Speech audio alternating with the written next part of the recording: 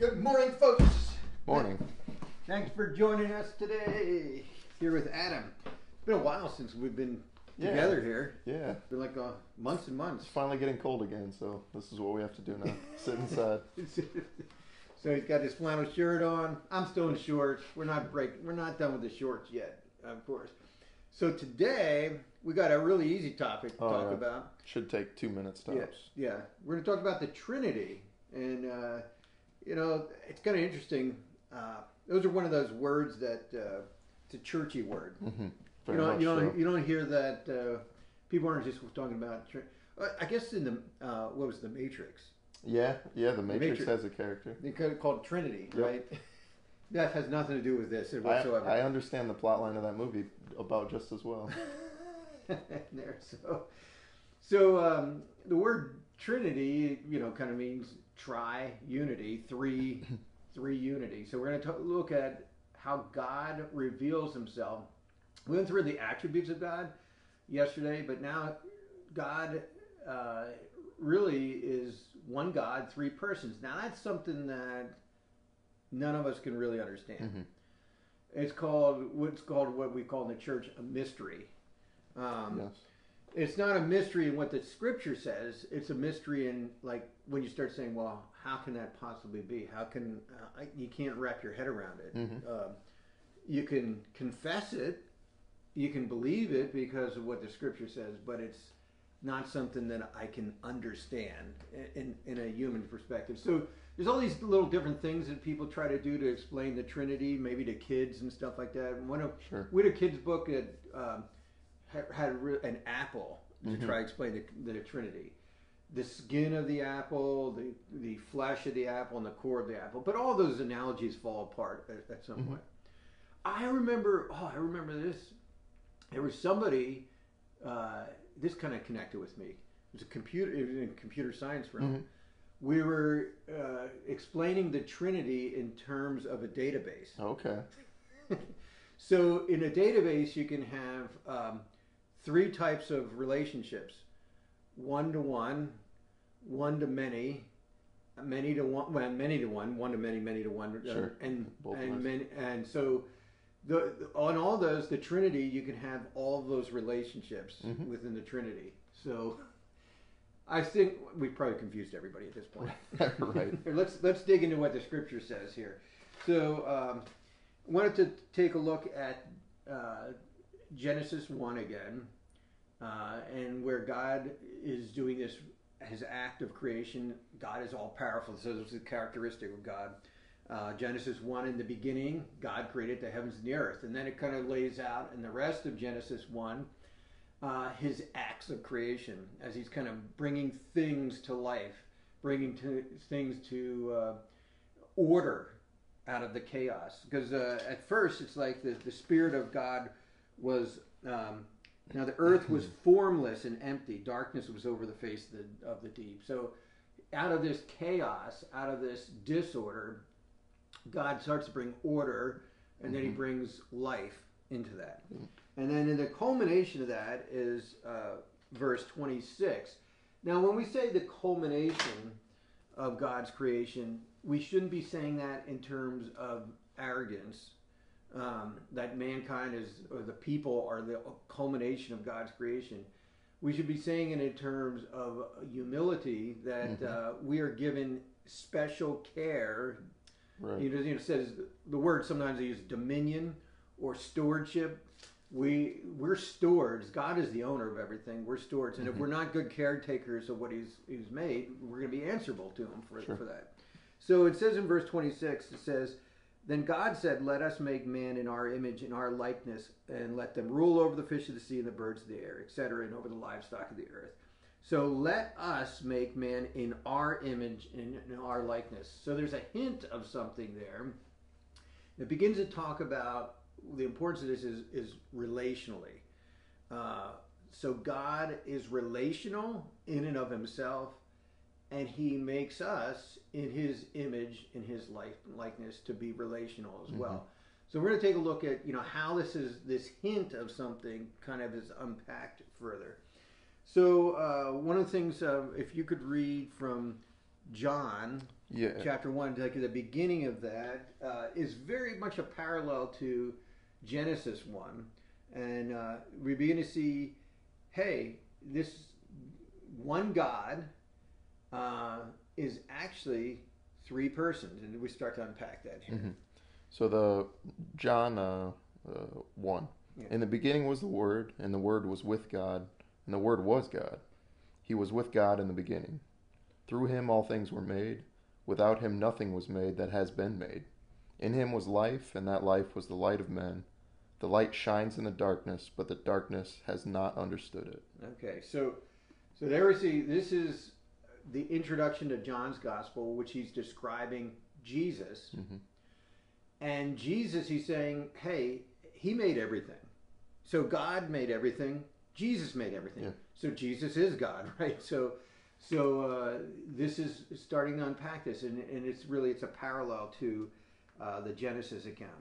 But then you kind of see in other places in the New Testament how this is fleshed out more. One of the things you see hints of it in the Old Testament, and one of the things what I was talking about with Adam beforehand was when there was these three visitors that come to Abraham to talk about what are they going to do to Sodom and Gomorrah. Mm-hmm. And then really Abraham's left standing before the Lord, and it's kind of a pre-incarnate, many people think a pre-incarnate Jesus who's there.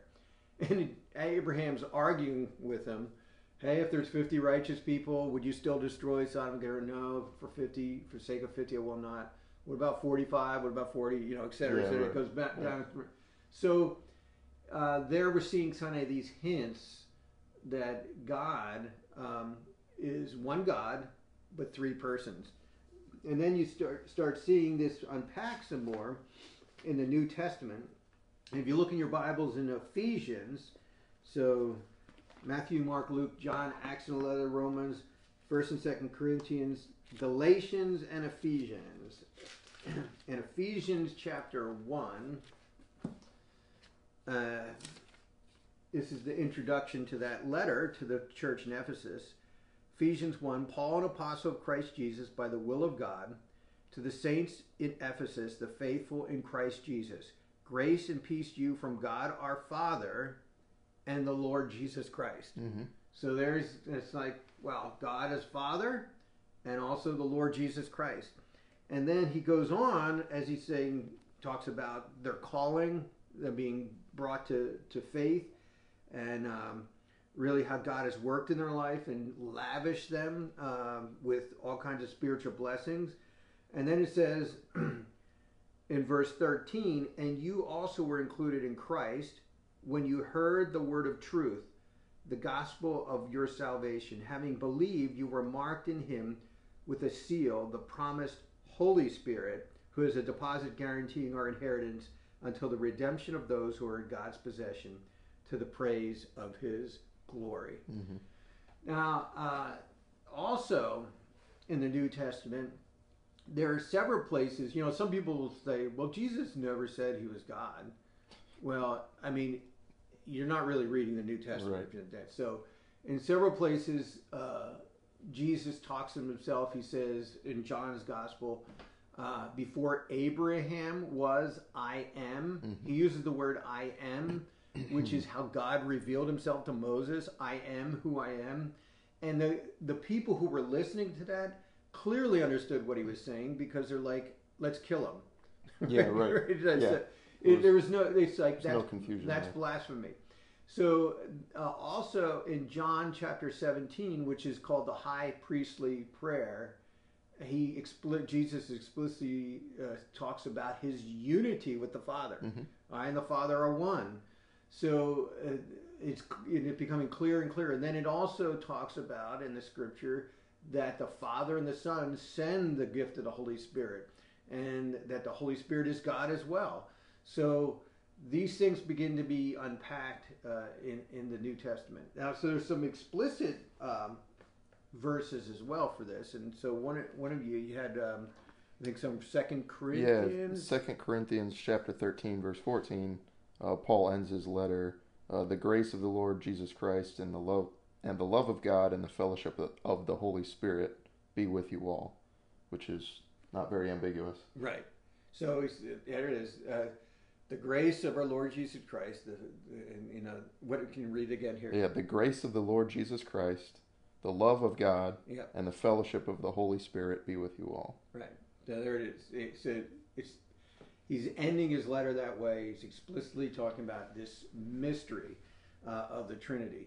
And of course, we have also Jesus when he is giving the Great Commission to the church.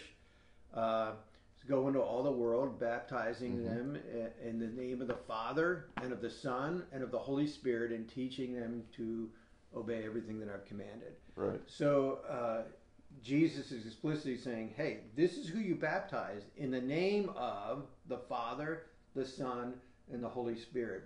So what does that like? But what does that mean for us? It's like, it's just like, okay, I have to believe something that I can't really wrap my head around. It's like, is this just like some sort of mental exercise? And I don't. I mean, it could be, and I think sometimes people get twisted out of shape and get stuck in a certain place, and you're like, okay, I can't really explain this, so I'm not going to believe it, et cetera, et cetera. But here's the comfort for me: God is relational in and of himself. Right. One God, three persons. He understands relationship in and of himself. He wants us to experience relationship in that closeness that he has. There's just a beautiful closeness that, Jesus is following the Father. He's just in total submission to the will of the Father. This relational, and the Father says, "This is my beloved Son in whom I'm well pleased." So there's this beautiful relationship that is there. And God wants us to experience that same type of relationship.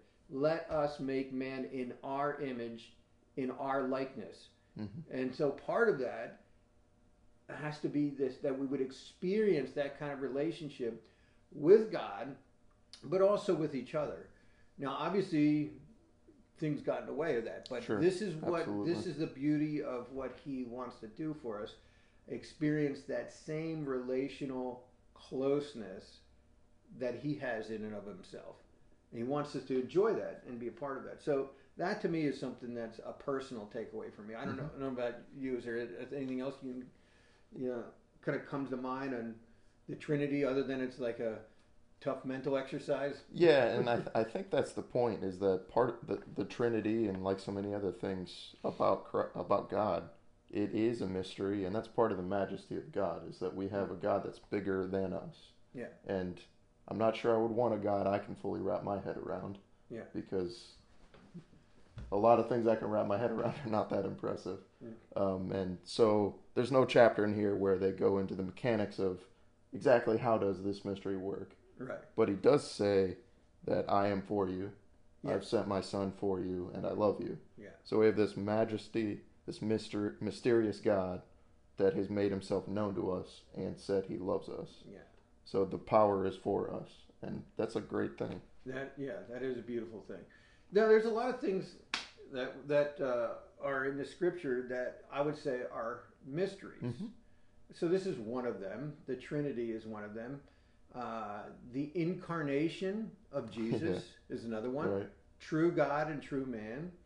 The Lord's Supper is a mystery. The salvation is a mystery. People want to try to explain salvation and wrap their heads around that. It's like, why are some saved and others aren't? And then they want to come up with an explanation, and they either go a free will way completely or a predestination way completely. And it's like, no, wait a second, the Scripture really kind of has both those things there in a kind of a different way. Now, we can't really wrap our heads around that. It's a part of the mystery of God.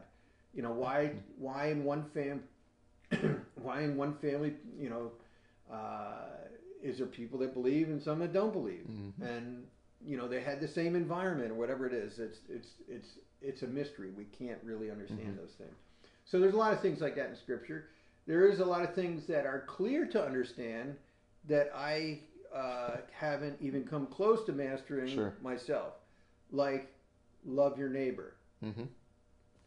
I'm still working on that in my home with my wife. Right. let alone, how do I do that with people? Like, okay, so love your neighbor. That applies to your workplace. Mm-hmm. Are you loving your workplace? Well, I'm not gonna. You don't have to Perhaps answer. conditionally, but yeah. You don't have to slander yourself. But I mean, so these are things. The things in Scripture that aren't mysteries are difficult enough for me. Right. Exactly. Yeah. And the other So is true. But there is a beauty in the Trinity. What we're going to do the next several days then is unpack the Trinity. Mm-hmm. So we're going to explicitly say how does the Father reveal himself?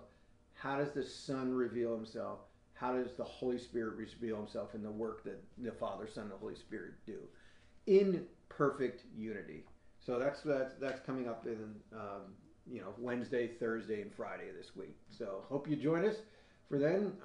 You have any other comments you could think of? We pretty much crushed the Trinity, right? Yeah, I ran out of things I know pretty quickly. Right. Yeah, we've reached the limit of the amount of stuff that we know about the Trinity. Right. In there.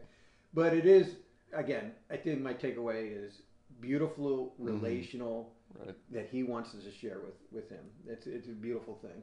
So, well, let's have a word of prayer together. Gracious Father, we thank you for this time together. Thank you for your presence in our life. Thank you for your revealing yourself to us. The beauty of your majesty, your power, your mercy, your grace, your forgiveness, your love, your truth, all of that. But also that you are one God that has manifested in three persons, that you are truly relational. You desire us to have a relationship with you. So Lord God, help us to embrace the beauty of who you are and what you have done for us, and to really press into knowing you more deeply, because in pressing into knowing you more deeply, we would see who you have created us to be. So we praise you and thank you for this day, and pray that you would send us forth, Lord God, with joy in our hearts to follow you, the true and living God. We pray in Jesus' mighty name. Amen.